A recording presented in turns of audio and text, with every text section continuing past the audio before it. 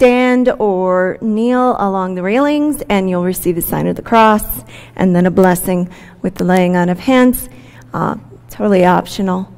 And that will be at the beginning now of this service. We ask that when you come forward, when the assistant is approached you, that you would share your name with them so we can use your name in the blessing. And with that, let us open with prayer. Good and gracious God, we come today with our burdens and our wounds and our hopes and our dreams. And we lift them up to you, assured of your healing power and assured of your promise to manifest in us the greatest possibilities. In Jesus' name, amen. Let us begin with our gathering hymn. Please stand.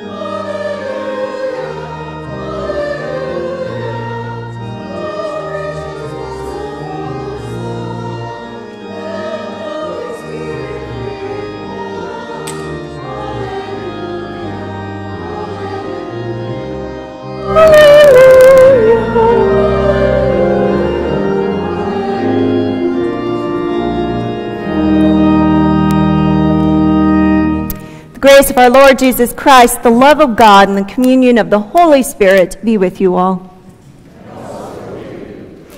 We gather to hear the word of God, to pray for healing of every kind, spiritual, physical, and emotional, and ask God's blessing for health and wholeness through Christ our Lord. Let us pray. Great God, our healer, by your power, the Lord Jesus healed and gave hope. As we gather in his name, look upon us with mercy and bless us with your healing spirit. Bring us comfort in the midst of pain, strength to transform our weakness, and light to illuminate our darkness. We ask this in the name of Jesus Christ, our crucified and risen Lord, who lives and reigns with you and the Holy Spirit, one God, now and forever. Amen. Let us say the prayer of healing responsively. Lord, grant your healing grace to all who are sick, injured, or disabled, that they may be made whole. Hear us, O Lord of life. Mend broken relationships and restore those in emotional distress to soundness of mind and serenity of spirit.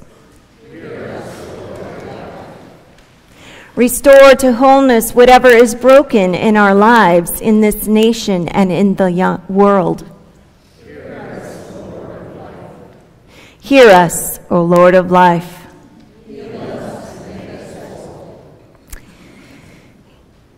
You may be seated at this time. Sisters and brothers, I invite you to receive the sign of healing and wholeness in the name of Jesus Christ. At this time, while we're singing, you may come forward and, as I said, may kneel or stand along the railing, and you will receive the blessing of healing.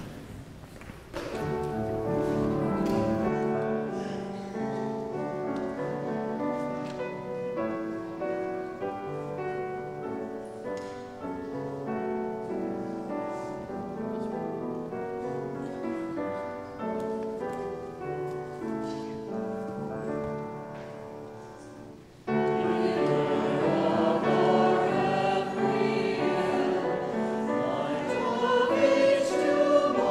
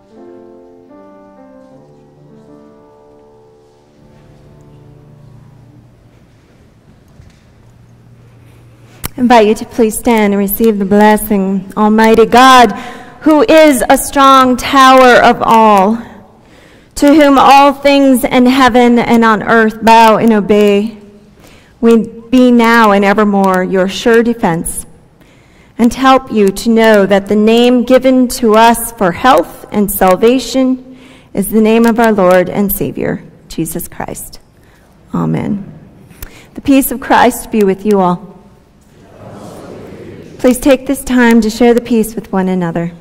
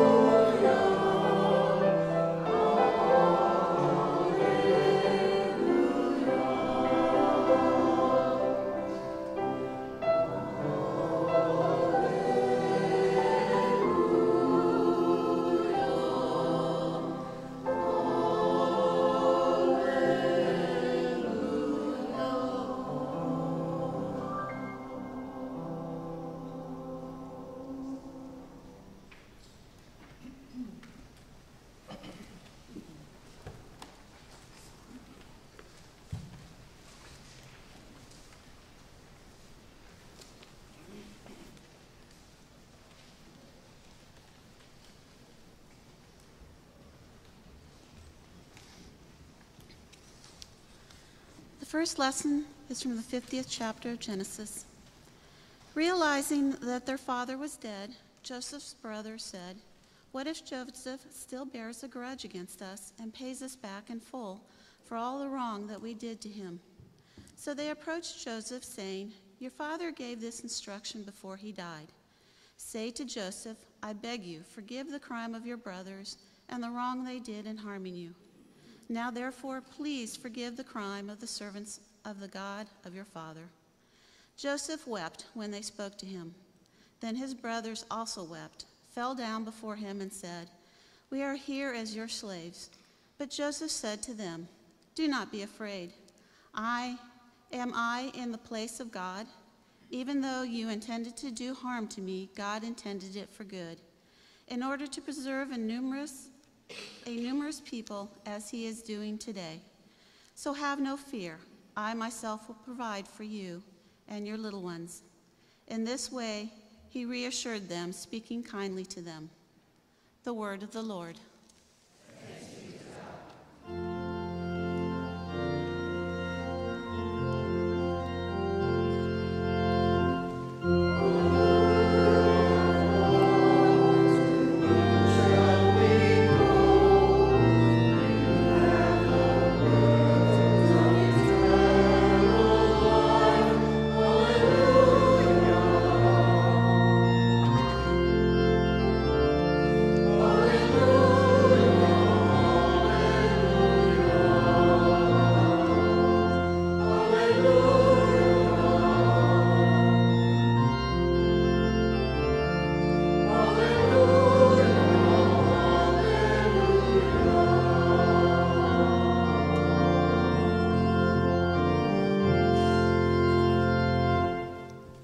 The Holy Gospel according to Matthew, the 18th chapter. Peter came and said to Jesus, "Lord, if another member of the church sins against me, how often should I forgive? As many as 7 times?" And Jesus said to him, "Not 7 times, but I tell you 77 times." For this reason, the kingdom of heaven may be compared to a king who wished to settle accounts with his slaves. When he began the reckoning, one who owed him 10,000 talents was brought to him. And as he could not pay, his lord ordered him to be sold, together with his wife and children and all their possessions, and as payment to be made. So the slave fell on his knees before him, saying, "Have patience with me, and I will pay you everything." And out of pity for him, the lord of that slave released him and forgave him the debt. But that same slave, as he went out, came upon one of his fellow slaves who owed him 100 denarii, and seizing him by the throat, he said, "Pay what you owe." Then his fellow slave fell down and pleaded with him, "Have patience with me, and I will pay you." But he refused. Then he went and threw him into prison until he would pay the debt. When his fellow slaves saw what had happened, they were greatly distressed, and they went and reported to their lord all that had taken place. Then his lord summoned him and said to him, "You wicked slave, I forgave you all that debt because you pleaded with me. Should you not have had mercy on your fellow slave, as I had mercy on you?" And in anger, his lord handed him over to be tortured until he could pay his entire debt. So my heavenly Father will also do to every one of you if you do not forgive your brother or sister from your heart. The Gospel of the Lord. May be seated, and I invite the children to come forward.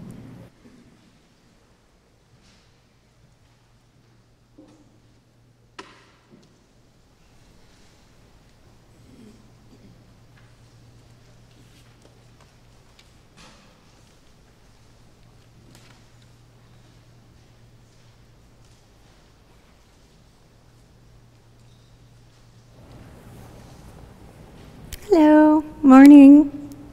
You guys seem sleepy this morning. Is it because it's so dark out? Yeah. Well, I have a question. So do you like to go outside and run and yell and jump around and play? You like to do that? Yeah? So when you do that, do you think you breathe faster or slower than you're breathing right now? Faster. And what do you think would happen if you went outside and you ran around, you were yelling and playing, and you did all of that, trying to hold your breath? Do you think it would work? No, probably not. Do you know why? What do we need? Air. Yeah, we need to breathe, right? So we just kind of naturally breathe more, need more air when we do more. And so I want you to keep that in mind, that sometimes in order to do one thing, we need more of another thing. And now I want to talk about the story that Jesus told. As he tells a story about this king who had a servant that owed him a ton of money, just lots and lots and lots and lots and lots. And the king forgives him. He couldn't pay for it. He begged for forgiveness, and the king gave it to him. He said, "It's okay that you can't give me back that money. In fact, let's just forget about it, and you don't ever have to pay me back." Okay, that was pretty nice of the king, right? It's pretty nice. But later on, the man runs into another man who owes him a little bit of money. And he won't forgive him any of the money he is owed. And he puts the man in jail and is really mean. And this news gets to the king, and he didn't really like that. Because he said, "I forgave you a whole lot, and you couldn't forgive this other person a little bit." Now I want you to remember about breathing, right? To do one thing, you need more of another. You need more air to run around. Well, it's the same thing with this story. To forgive, we need to remember that we are forgiven. This man didn't remember, and it didn't end very well for him. But I think that's why Jesus told us that story, is to remind us to remember the forgiveness we've been given so that we forgive others. Because that's not as easy as breathing faster is for us when we run around. But it's the same idea. We need more forgiveness to forgive. So let's pray. You repeat after me. Dear God, thank you for Jesus, who teaches us about how to forgive us so that we can forgive others. Amen. You have a seat.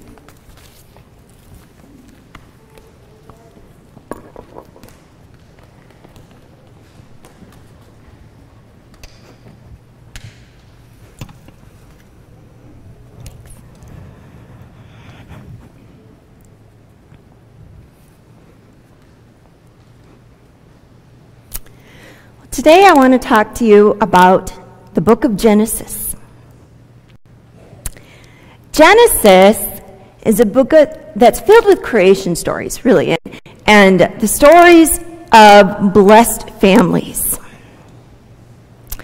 And those blessed families have lots of issues. The book of Genesis begins with a story of creation and of Adam and Eve messing up. And when they mess up, God shows up. And though they face the consequences of the choices that they make and life is changed forevermore, they are still loved. And God goes with them as they live on in their new normal. You read on in the book of Genesis, and you encounter a couple named Abraham and Sarah. And Abraham and Sarah were promised a family that would change the world and right the wrongs that were occurring in God's good creation. But they had no child. And when Abraham was feeling the most doubtful and defeated and depressed about this, God shifts his perspective by showing him all the stars in the universe and assuring him that God is trustworthy and creator and a promise keeper for his family will indeed be as great as the stars that he sees in the sky. Well, Abraham hangs on to that promise, and eventually he and Sarah have a son, and they name him Isaac. And then Isaac has twin sons named Jacob and Esau. And Isaac loved Esau, and his wife loved Jacob. These blessed families of the Bible, as you read their stories, you realize are just as dysfunctional, if not more so, than our own families today. Through the journey of lies and wrestling and blessings, Jacob comes to have 12 sons.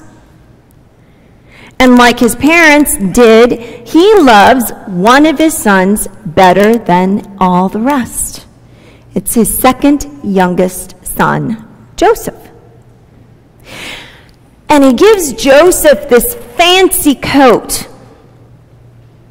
which is a sign that Joseph was being groomed not to do manual labor like his 11 brothers, but to be a manager, to be the boss, which was odd because it was culturally accepted that the oldest would run the family business,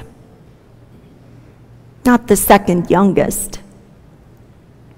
But Reuben, who is the oldest, is out of favor with his dad because you read in chapter 35 of the book of Genesis that he's had an affair with one of Dad's wives. Joseph was a jerk. He was a jerk about being the favorite. He had a tendency to lord it over his brothers whenever he could, and because of this, his brothers hated him. And so they schemed to kill him. Now, Reuben, the oldest, who's out of favor with Dad, maneuvers to compromise and convince his brothers to stick Joseph into a pit rather than kill him in the hopes that they would cool off and he could go back and free Joseph from the pit when they had left. You can guess that Reuben was thinking about himself, not his little brother.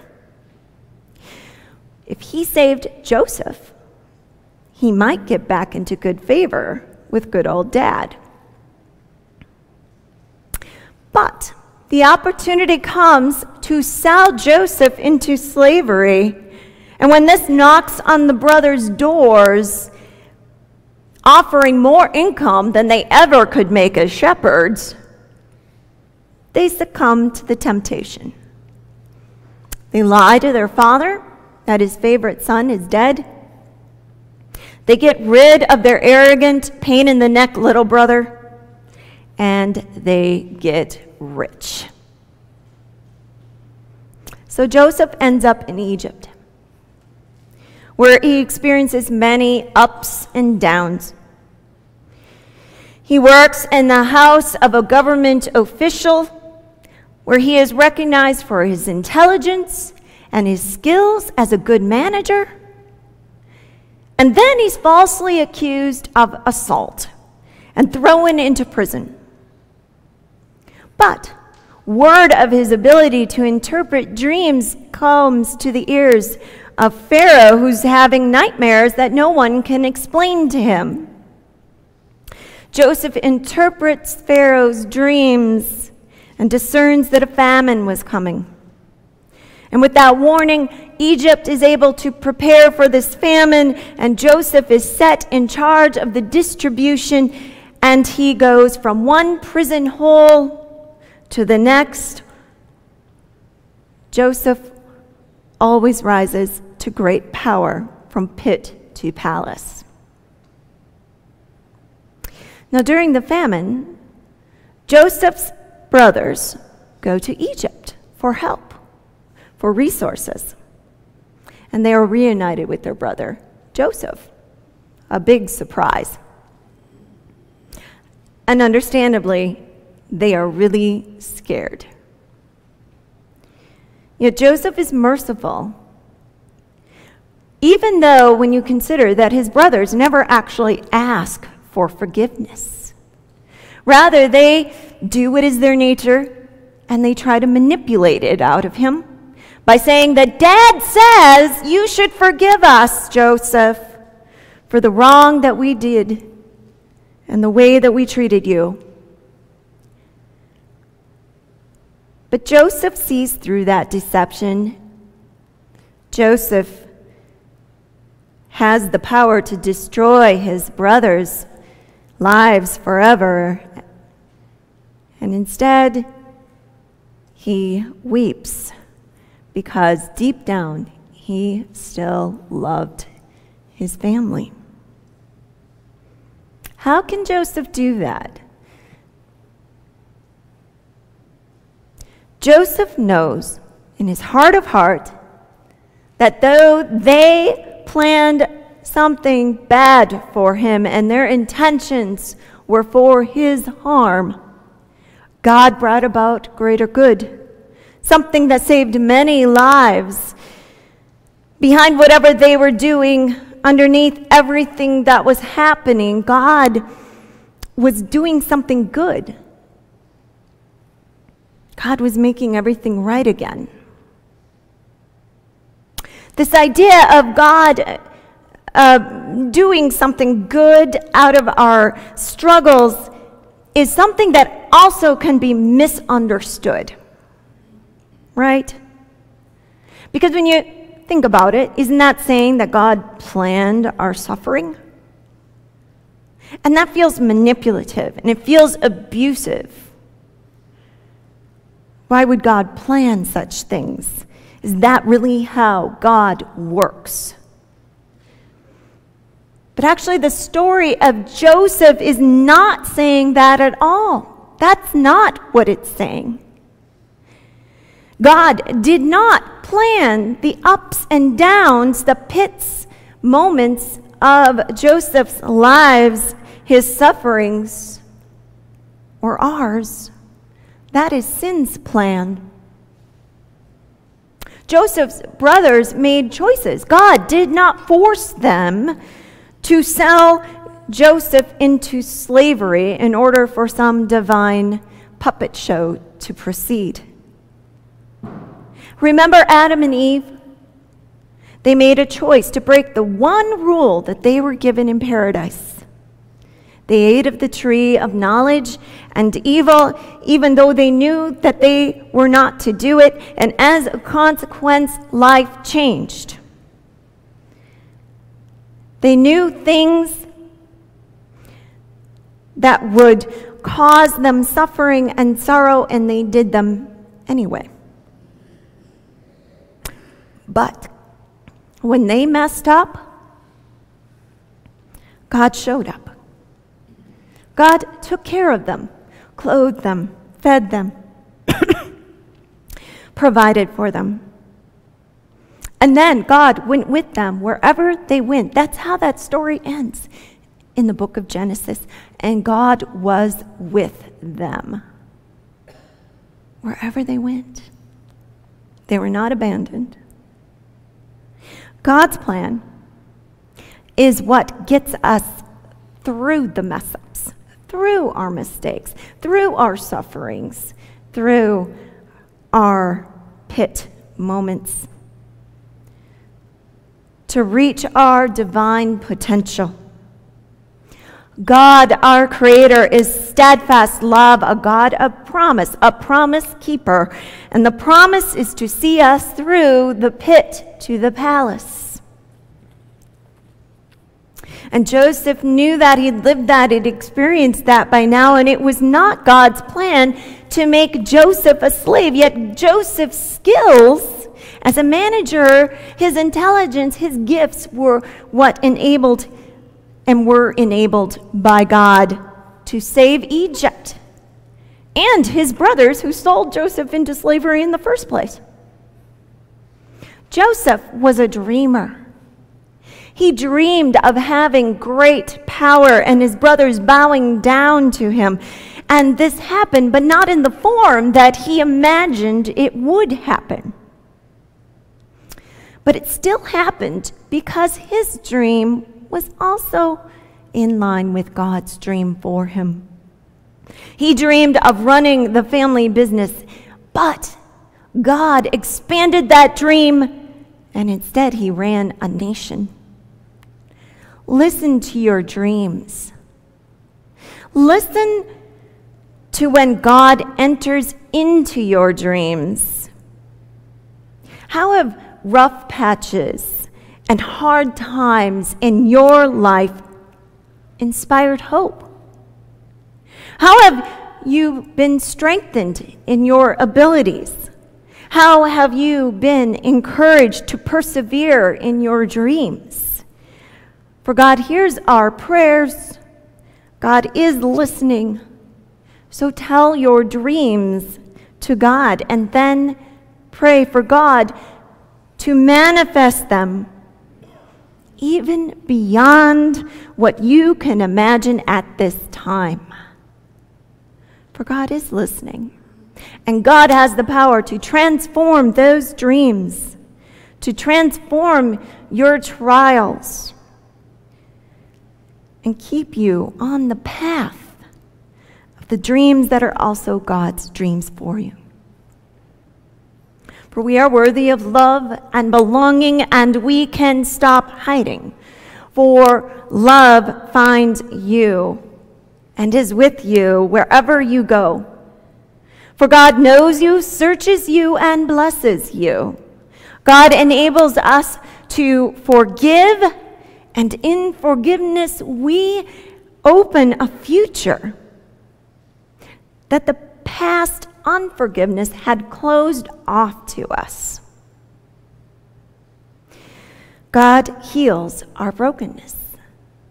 For God shows up when the going gets tough, heals and repairs when the damage is already done, and sees us through the pit to the palace. Amen.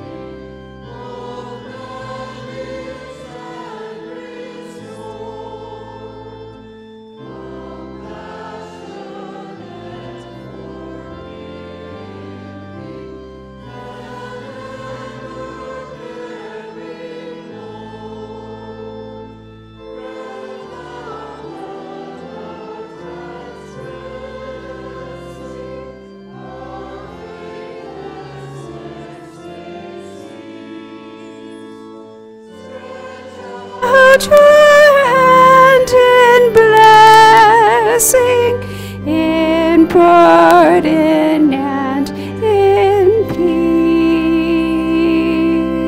peace. Open to the gifts of the Holy Spirit, we pray for the church, the world, and all of God's creation. Good and gracious God, we pray for the church.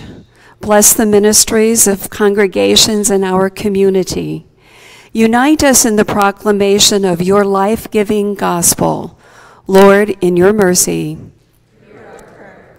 Creator God, you spoke light into being and you separated the waters. You formed the dry land. Protect and enliven the creation that you so love and make us willing partners in its care. Lord, in your mercy. God of the nations, you love all tribes, all peoples, and all languages. We pray for all who govern. Give them wise and generous hearts for those that they serve. Lord, in your mercy. Divine healer, calm the anxiety of those who are wrongly accused, who suffer under crushing debt, or who are in prison. Reassure those who are lonely, impatient, brokenhearted, homebound, hospitalized, or ill. Especially we pray for Matt Henry, Chris Snyder, Kathy Kutzer, and Dana. Lord, in your mercy. We pray for this assembly, for our guests and our visitors, for newcomers to this community, for those who are certain and for those who are in doubt, and for all who seek you in this place. Lord, in your mercy. We remember and give thanks for the faithful of every age who did not live to themselves, but lived to you. Especially we remember Jan Schnath. Raise us with them on that last day. Lord, in your mercy. Into your hands, gracious God, we commend all for whom we pray, trusting the power of Christ and the gifts of the Spirit. Amen. May be seated for this time of sharing of our gifts.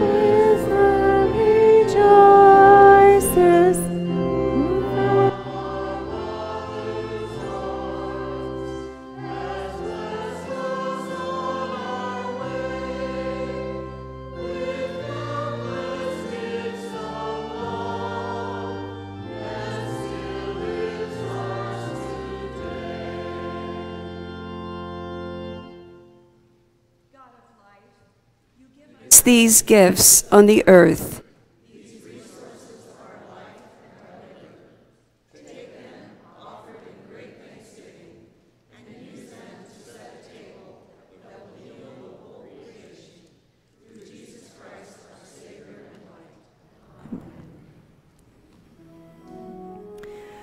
The Lord be with you.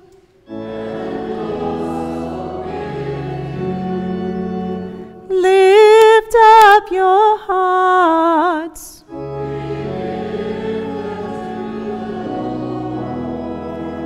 Let us give thanks to the Lord our God.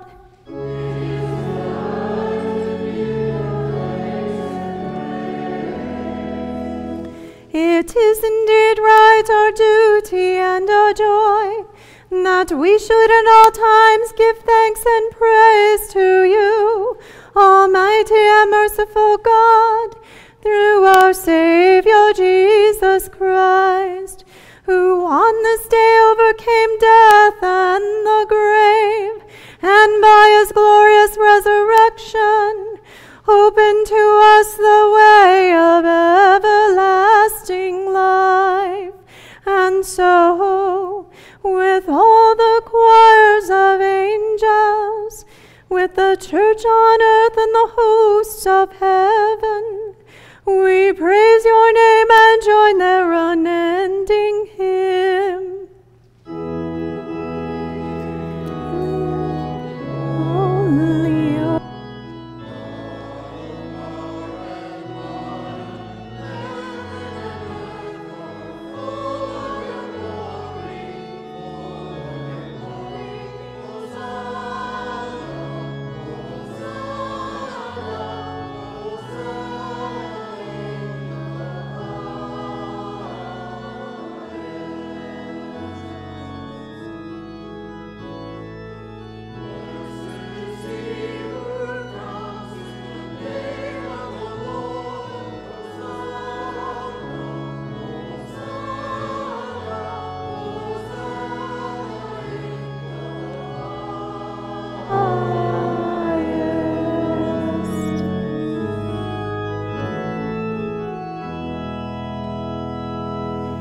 God of our weary years, God of our silent tears, you have brought us this far along the way.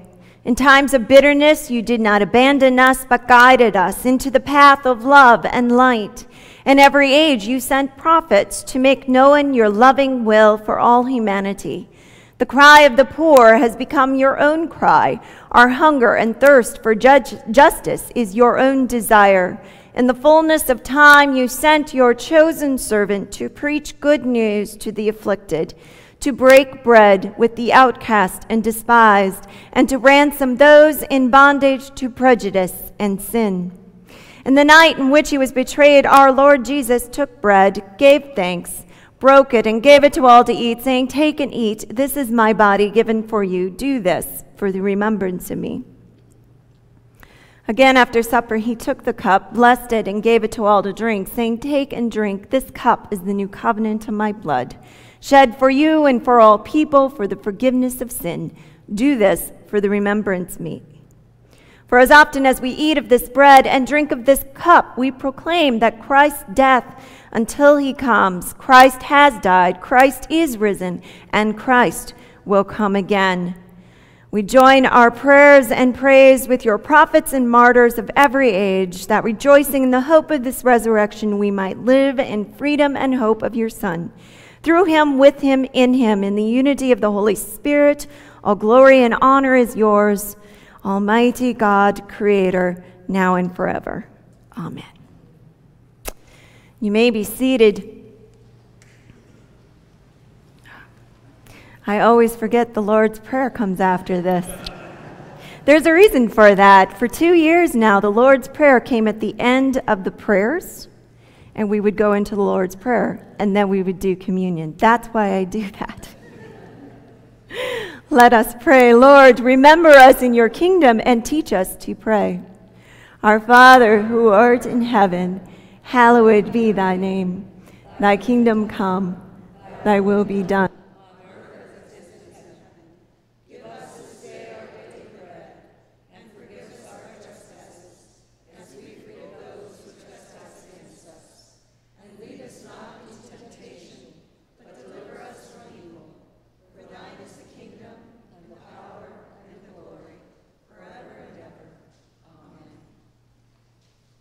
Now you may be seated. The meal is prepared, and all are welcome to receive this meal of forgiveness. You'll receive the bread and then a glass of either the dark liquid, which is wine, or the light liquid, which is grape juice. And there are gluten-free elements available. You let the server know. You may kneel or stand along the railing. Come, let us eat.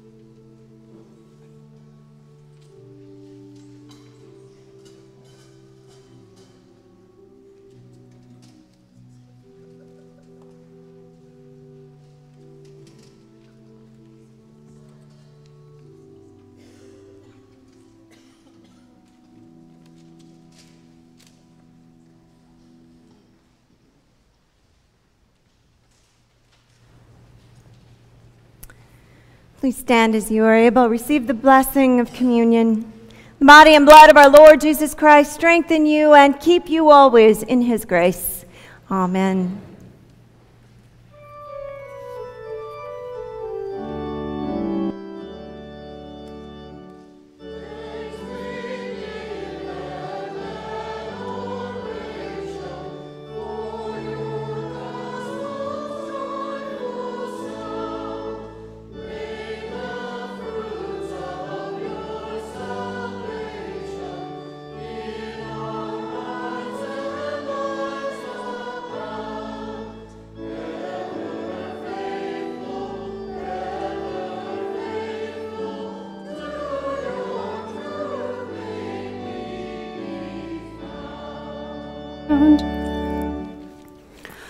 Holy and compassionate God, in bread and wine, you give us gifts that form us to be humble and courageous. May your words come to life in our serving and in our witness, that we might speak a living voice of healing and justice to all the world. Through Jesus Christ, our rock and our Redeemer. Amen.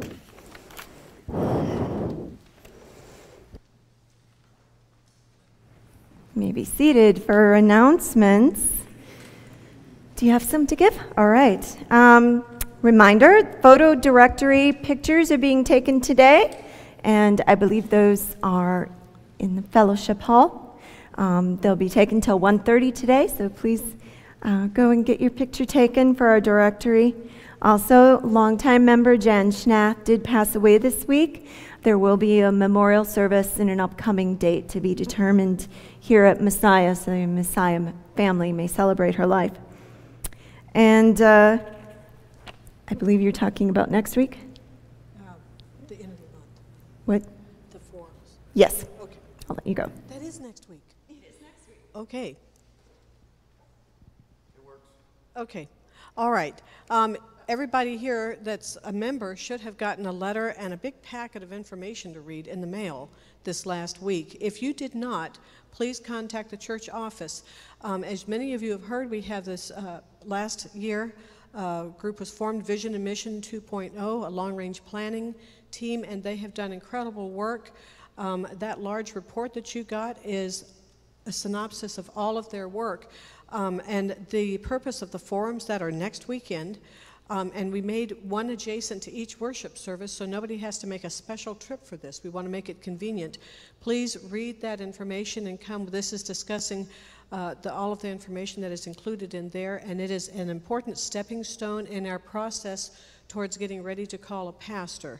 So please read that information, be informed, and then come and we can discuss any questions you may have. Oh, and then the next week, I mean, that's, you know, we're all split up to 3 different spots, and we thought it was important to have us all together. So Reformation Sunday is going to be a big day, so we'll be having an all-together time, but it will be tied in with a nice dinner to celebrate the Reformation. My name is David Seward, and I want to say thank you. As you can see in the parking lot, there are 4 dumpsters full. It was incredible. Very few people from the church showed up, but those who did brought what they had and showed up and did a wonderful job. I'll have a full report with how many bodies showed up and how many trucks and all that sort of stuff, but we cleaned a neighborhood. Thank you very much.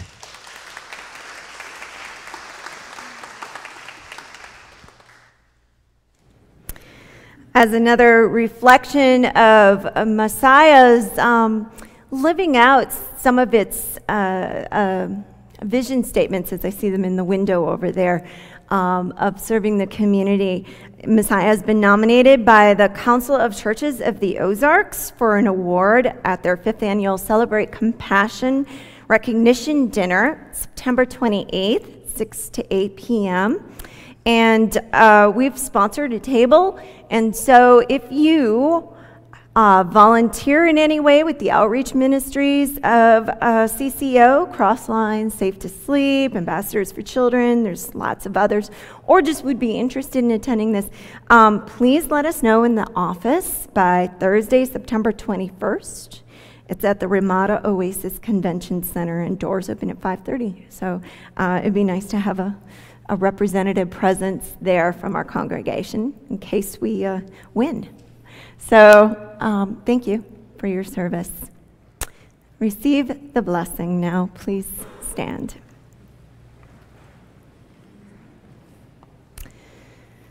Now may the power of God strengthen you, may the love of Jesus Christ heal you, and may the wisdom of the Holy Spirit guide you now and forever.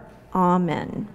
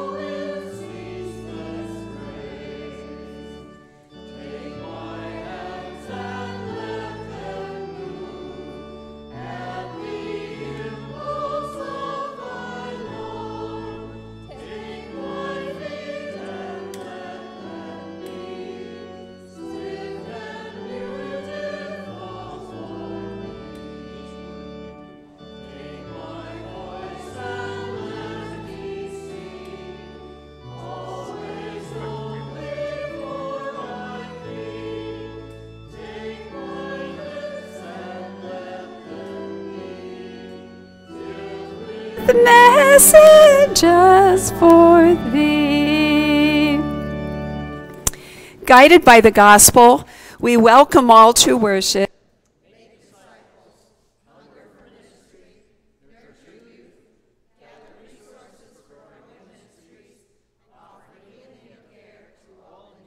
Go in peace, serve the Lord.